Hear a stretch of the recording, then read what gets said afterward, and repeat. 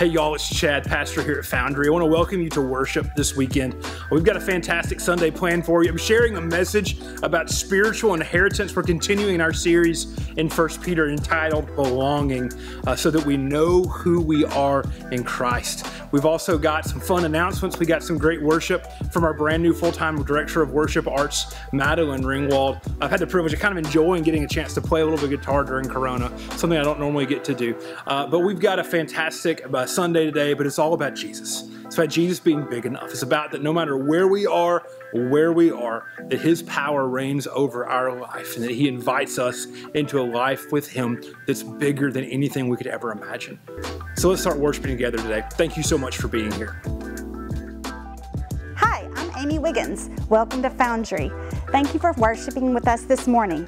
Before we get started, I just want to point out a few ways that you can connect with us digitally. At Foundry, we join together with an organization called Reach. We check in on Facebook each Sunday, and together with hundreds of other churches, we make a serious impact. This month, our check-ins go to fund efforts for COVID relief. If this is your first time worshiping with Foundry and you live in the Sterlington, Monroe area, we would love for you to fill out the digital connection card. That way we can reach out to you to give you some seriously fun Foundry swag. Thanks again for worshiping with us this Sunday. Please share the video. Now let's get started. Hey friends, it's Chad here. I'm with my friend Madeline.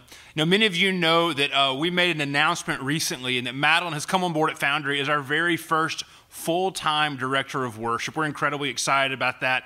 Can't imagine what it's like to be finishing college, to be starting a full-time job in the middle of Corona land. But Madeline, it's so good to have you here today. I'm really glad to be here, Chad, and I'm really excited to be able to get to know everybody whenever the time officially comes for us to be able to do so. Chad and I have known each other for a little while, and I got to come up and for those of y'all that were at the Ash Wednesday service, I got to come and do that. And So one of the things that Madeline and I have talked about a lot is just where are our hearts right now in worship, and selecting some songs that are different for us, but really trying to speak in just the emotional level that we feel like people are at right now. Yeah. Like where do you see that as, Madeline? I think making sure that we cater towards seeing what Foundry as a congregation wants to be doing, but then also recognizing that music has a very powerful ability to be able to touch us in a way that we are not used to with normal words. And so being able to kind of create that environment of being able to come and to be vulnerable and to be able to have a relationship with God through music. And I think that that's one of my biggest things about worship, is being able to come as we are, and be able to do this. And you don't have to sound good, and it doesn't have to be perfect, but that being able to create that space for us during this time when we're all kind of up in the air at the moment. Yeah. So. Yeah. And so, we're about to sing a song that's just about the stability that Christ provides, no matter what, and what that is. So let's sing together this morning, wherever you are. Just make the space for Jesus to be right in the middle of your life.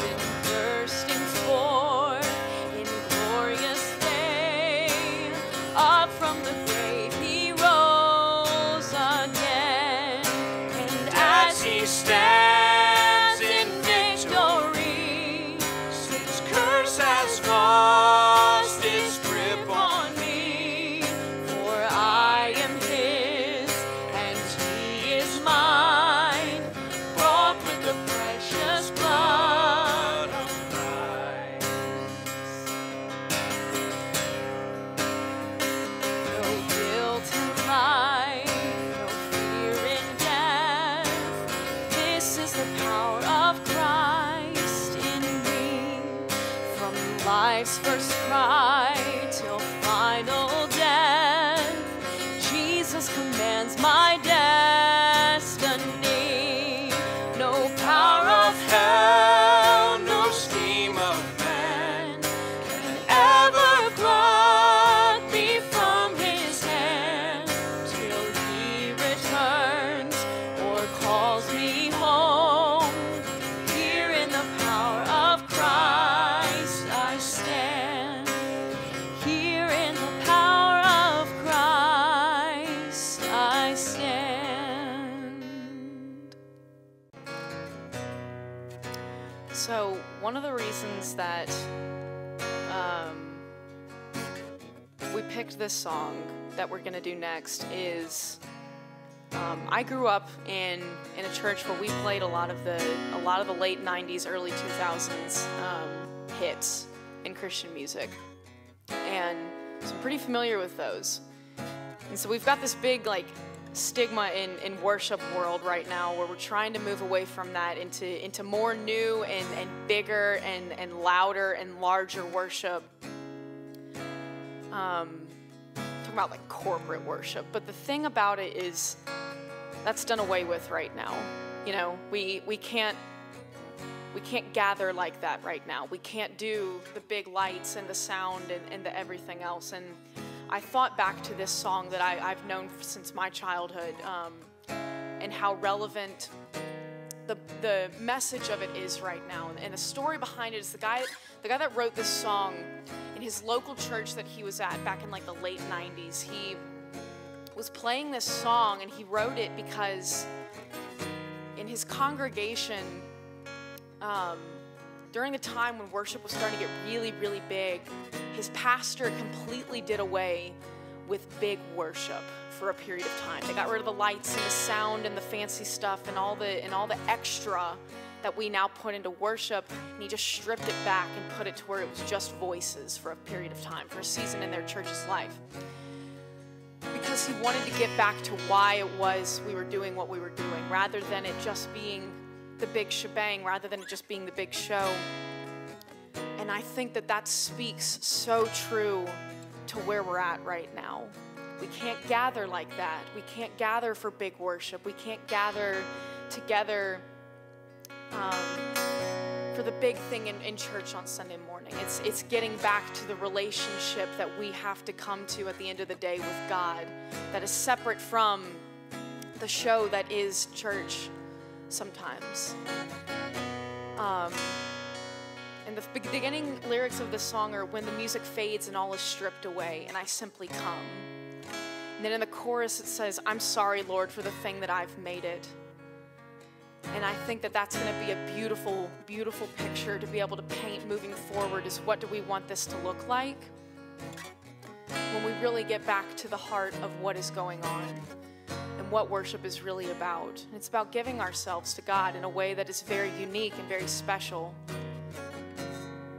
So we're going to go ahead and sing the Heart of Worship, and if you know it, feel free to sing along. It goes like this. When the music fades and all is stripped away, and I simply come, longing just to bring something that's of worth, that'll bless your heart. And I'll bring you more than a song, for a song in itself is not what you have required. You search much deeper within, through the way things appear. You're looking into my heart. And I'm coming back to the heart of worship, and it's all about you. It's all about you, Jesus. I'm sorry, Lord, for the thing I've made it, when it's all about you. It's all about you, Jesus.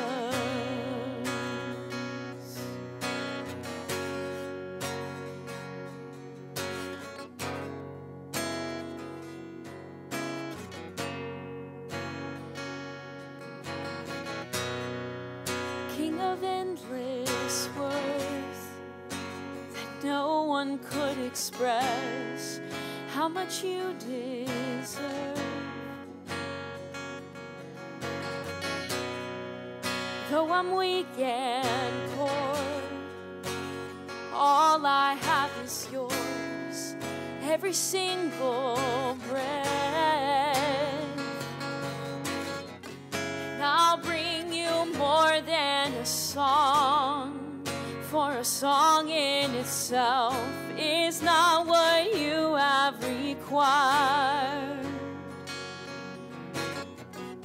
You search much deeper within, through the way things appear. You're looking into my heart. So I'm coming back to the heart of worship, and it's all about you. It's all about you, Jesus. I'm sorry, Lord, for the thing I've made it, when it's all about you. It's all about you, and I'm coming back. I'm coming back to the heart of worship, when it's all about you. It's all about you, Jesus. I'm sorry, Lord, for the thing I've made it, when it's all about you. It's all about you, Jesus. It's all about you. It's all about you.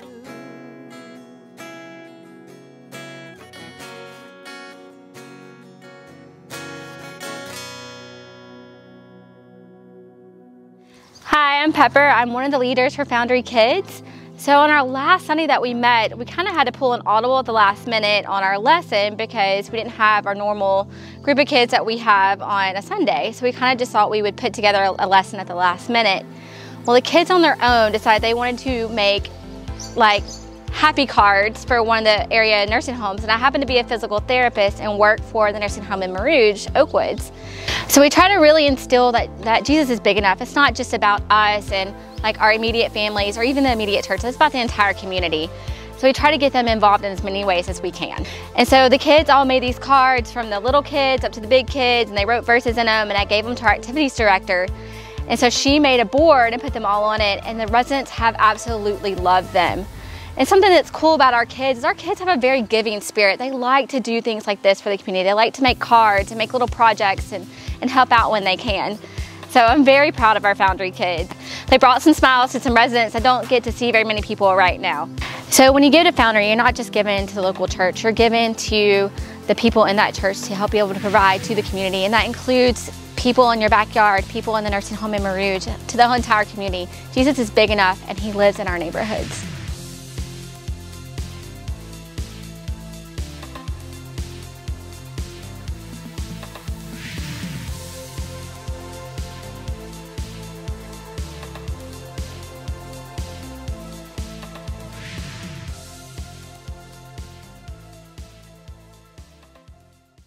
And now we're reading from 1 Peter 3-5 and 13-19.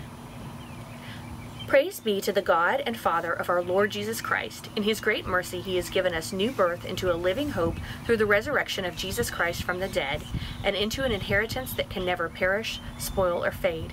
This inheritance is kept in heaven for you, who through faith are shielded by God's power until the coming of the salvation that is ready to be revealed in the last time. Therefore, with minds that are alert and fully sober, set your hope on the grace to be brought to you when Jesus Christ is revealed at his coming. As obedient children, do not conform to the evil desires you had when you lived in ignorance, but just as he who has called you is holy, so be holy in all you do, for it is written, "Be holy, because I am holy." Since you call on a Father who judges each person's work impartially, live out your time as foreigners here in reverent fear, for you know that it was not with perishable things such as silver or gold that you were redeemed from the empty way of life handed down to you from your ancestors, but with the precious blood of Christ, a lamb without blemish or defect. This is the word of God for the people of God.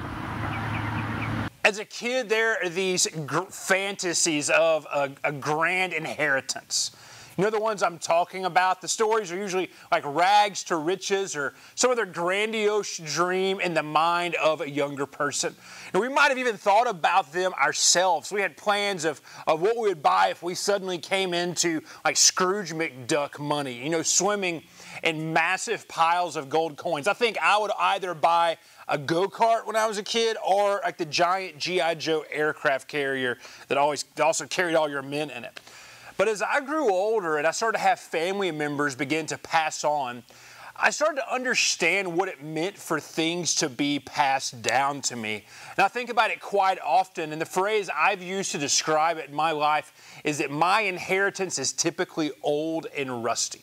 I have countless tools from both of my grandfathers who were mechanics and from Meredith's grandfather who is quite the craftsman. And I've got books from family members that I use a lot and things I value. I also have like weird things, but they're all this stuff that I end up using quite often. I'd estimate around half of the tools I use to accomplish any project came from a family member to me after they passed. It's heavy to realize that you're using the same tools they did. And there are cultural expectations for inheritance, regardless of what it is. And my family, the idea is that we use the things that we have, that we allow the daily lives of those that we have dearly loved to continue to affect us in the life that we have now. They have deep value to us in unique ways. And as this week, as we continue our conversation in 1 Peter, focused on knowing who we are to God and how that changes the way we move in this world, this morning we're going to talk about a biblical idea of inheritance as it relates to belonging to God's people. But the center point of our conversation will be this, that the value of belonging is found in the action of belonging. In Scripture, we first find the language of inheritance as part of the promise to God's people in the book of Exodus, the land that God is bringing them into, who has promised their ancestors generations before them, and God is making good on His promise. It's the promise of possession. And this gift, and God makes it pretty clear in multiple times in Deuteronomy, that this gift is to be seen this way, as given to them for their benefit and their goodness. And part of this gift is the fact that God's presence will dwell there as well, and that they will have access to Him. And they aren't getting this inheritance because of rights or law, but a continual granting that is fulfilled by God and His faithfulness. And the only necessary action to the receiving party, to the people of God, is to respond in faithfulness. Jesus and the message of the New Testament expands this promise, and He offers to us not land, but the coming kingdom of God, the riches of a life with God now and a life in the future. And we read these three things in 1 Peter. We find out that this inheritance is imperishable. It can't be corrupted, and that it stands against death. We find out that this inheritance is undefiled, that it is pure. This is the language of sacrifice. But this inheritance is also unfading. It stays the same. It doesn't wear out or lose its character. It can't be overused. It doesn't have to be protected like I protect my favorite wrench from my grandfather. But in 1 Peter, we also see this inheritance language used to talk about salvation. If anything, it is talking about salvation. And it isn't our action, but it's the actions of Jesus, the life that we are offered with Him, and all of the fullness of its benefit is our inheritance. And this is a passed down gift for our own benefit. What's really interesting, though, especially if we follow the logic that Peter is having here, is that the Romans held inheritance to be different than nearly anyone else in Bible times. Peter's writing to Roman Christians, and they hold this worldview. And in the Roman understanding of inheritance, unlike that of the Jews, of the Persians, of the Greeks, anyone around them, was that it wasn't naturally passed down to the next generation. That the person giving the inheritance had the ability to choose their own heir. And the language that Peter is using, it's the language of contracts, and it's a contract language for a person who's willfully accepted the inheritance of someone else who isn't their direct family. They're taking on the name of someone else. We find this through the practice of Roman emperors quite often, and Peter's readers and the hearers of this word would have understood this concept, would have seen this in the conversation Peter's having. And this isn't a conversation about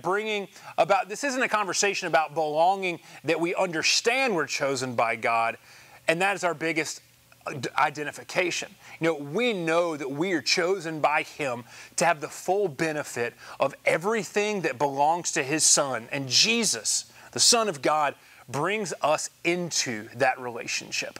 Now, the key thing in this chapter of 1 Peter is the church recognizing and living into the benefit of belonging in the present day, and here and now. But let me ask you this. If Peter's communicating about inheritance, and about inheritance essentially meaning our salvation, how might we realize that our own passive understanding of a future activation of our salvation, of going to heaven, is simply deficient to our needs and our identification as God's people today? It doesn't mean that doesn't coming down the line, but that's not the only thing we have to look forward to. What does it mean for us to fully possess this inheritance now? What does it mean in our belonging, if our belonging's activated? What does it mean to live into our salvation in a way that helps us understand the whole relationship of belonging to God? Peter also asks us to understand about the value of the gift we have. 1 Peter 10, 1 through 12 also says this. This salvation was something even the prophets wanted to know about, this gracious salvation prepared for you. They wondered what time or situation the Spirit of Christ within them was talking about when He told them in advance of Christ's suffering and the great glory afterward. Verse 12, they were told that their messages were not for themselves, but for you.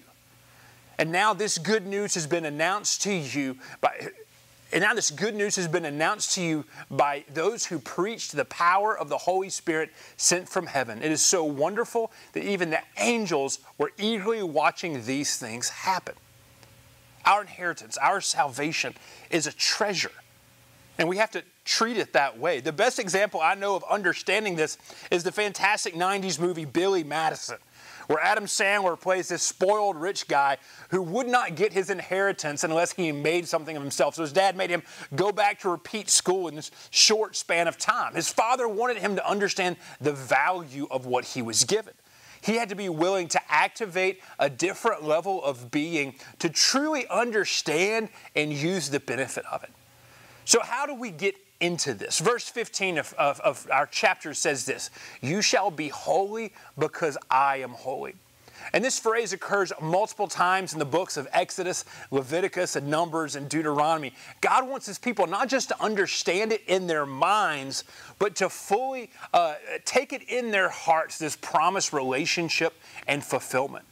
That this inheritance, it can't be touched or affected by the world in the way that our life can be now. And our own practices of drawing near to God begin to cause this chain reaction to the power of the Holy Spirit in our lives.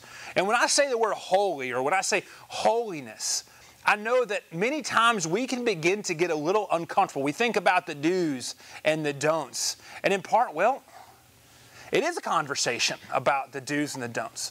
But the motivation is different. And this is where I think we struggle with this so many times. We have lost the distinction of allowing ourselves to be conformed not to the world, but to the mind of Christ. Holiness means set apart, just like God is set apart. But it's an active holiness motivated by the internal decisions that we make to direct our behavior towards what causes the vision of God to grow in our eyes. It's not about what we don't do, but it's about what we intentionally do in our lives. Now, we sometimes struggle with the idea of biblical morality because we've lost the beginning point of the why of holiness. And we can't have emotional or spiritual maturity if we haven't woken up to our own spiritual birth into the family of God. The value of our belonging is found in the action of our belonging. It's that line from the old hymn, "Come Thou Fount," where we sing, "Tune our heart to sing Thy grace." John Oswalt, in his book, Called to be Holy, says this: "Today, as we understand more and more about the complex causes of human behavior, we know that in order for God to change some of the things that we do, it may require a long process of revelation so that we understand why we are prone to certain things." Friends, holiness is about the journey, not the destination. And our belonging is found inside of this journey. Oswald also lists 4 necessary steps in the journey of holiness, in the journey of us understanding being made in the mind of Christ. The first one is this: that we must remember again that there is nothing we can do to make God love us more than He does at this moment.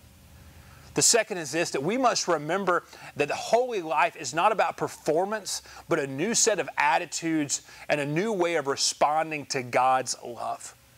The third thing Oswalt says is that we deal with failures that are real or perceived is to understand the difference between sin and the temptation to sin. That we allow the power of God to live in our lives where we become free from the willful decisions we used to make that kept us away from God. And we see and understand the value of that. The fourth thing that Oswalt says is this: it's self-understanding. That we realize our potential for Christ's likeness became ours upon accepting Christ. And that can now go on in our lives without any hindrance of an inner rebellion. John Wesley said that our hearts have been made perfect in holy love. That the power of Christ and our active holiness is us depending on the power of Christ and not depending on the power of ourselves and our just own sheer gumption to avoid doing things. Holiness is the journey, not the destination. And the value of our belonging is found in the activity of belonging. You know, our journey and our work to be like Jesus is the very thing that makes us like Jesus. And when we begin to understand this, we won't want to live in some like finger snap, instant heaven reality, because we would have missed the benefit and the lessons learned in our quest to get there. Colossians chapter 1 says this: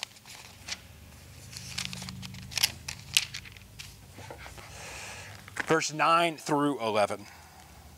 "And so, from the day we heard, we have not ceased to pray for you, asking that you may be filled with the knowledge of His will and all spiritual wisdom and understanding, so as to walk in a manner worthy of the Lord, fully pleasing to Him, bearing fruit in every good work, and increasing in the knowledge of God. May you be strengthened with all power according to His glorious might, for all endurance and patience and joy. It also says in verse 21, and you who were once alienated and hostile in mind, doing evil deeds, has now reconciled in His body of flesh by His death, in order to present you as holy and blameless and above reproach before Him. If indeed you continue in faith, stable and steadfast, not shifting from the hope of the gospel that you heard, which has been proclaimed in all creation under heaven, and of which I, Paul, became a minister. The value of our belonging is found in the activity of belonging. That the promises of God are freely offered to us. And it's the journey of holiness that brings us towards a destination and allows us to live powerfully inside of it. You know, this week as I was preparing just kind of like my final notes for this message, I sat down on Wednesday morning, which is my normal time to do this. And Wednesday morning, I always kind of finish and button up the sermon that I'm going to preach that Sunday. And my normal pattern before our life of quarantine and stay at home was to go to Dro Coffee at Fiesta in Monroe. And I would get a cup of really good coffee, and I would just make my final notes while drinking this cup of coffee. And since we've been home for the last 6 weeks, the one thing that I can control that was part of my normal rhythm of life before it is on Wednesday mornings about 9 o'clock, my normal time to do this, I make a really good cup of coffee at the house. I take my time and I go back to my office and I do the things I would be doing in my normal previous life before COVID-19. But this week I just grabbed a coffee cup and I grabbed one just out of the cupboard, and I realized that it was one of my things of inheritance. That it's grandfather's coffee mug. He was a Boy Scout scoutmaster of outside of Omaha, Texas, and he was a leader among scouting in his entire area. And he served as a camp leader at Camp Dirks for years. And he had a couple of these. And I remember from my childhood, my grandfather drinking out of these coffee cups. And so I sat there to finish up this message on spiritual inheritance, and I realized that I am holding something that belonged to someone who is different from me. And someone who I still pattern so much of my life after. I still ask myself the questions about how would he do things or what would he do. And I still, even though he's been dead for 15 years now, I still try to live my life in a way that I know he would be proud. That I want to make the most of the fact that I look like my grandfather and I laugh like my grandfather. And I have most of my grandfather's cowboy hats and a lot of his tools. And I just realized the irony of that, and that we have been given something special. And as much as I value and treasure things like simple free coffee cups that are older than I am, we realize the treasure that Jesus gave us in our salvation. That it was something that people yearn for. And we've been given it. And we've been allowed to experience grace. And this grace in our lives should be an infusion of power, where the love of God reigns, where the love of God affects us, and that we leave as beacons to the faithfulness and power and hope of God and go out into His world to testify to this glorious thing that's been given to us that allows us to belong to His family.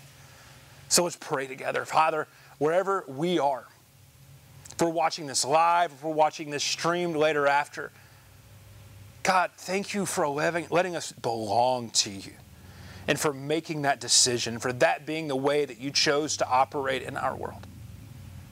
And God, this morning, let us understand the power of your Holy Spirit that you want to send into our lives. But God, let us see the directions that we can go and the cognitive and deliberate actions of holiness that we are called to place in our lives now. God, we want to be like you. And you have given us the tools to do just that. So God, we tune our hearts to sing your grace. May we place ourselves before you in intentional ways to live in the fullness of who you are. God, to own the inheritance that has been graciously offered to us, to accept it freely and obediently. and to stand alive with it in mind. Thank you so much, Jesus. It's your name we pray. Amen.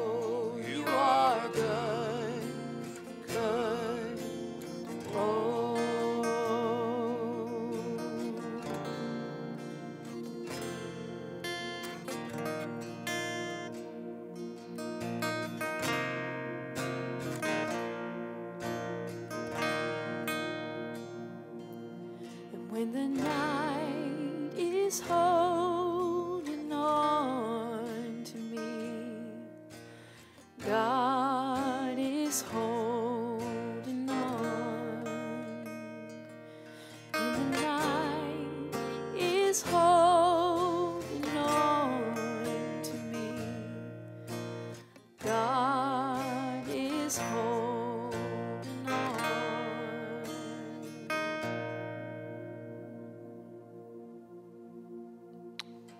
Thanks, and we'll see you all back next week.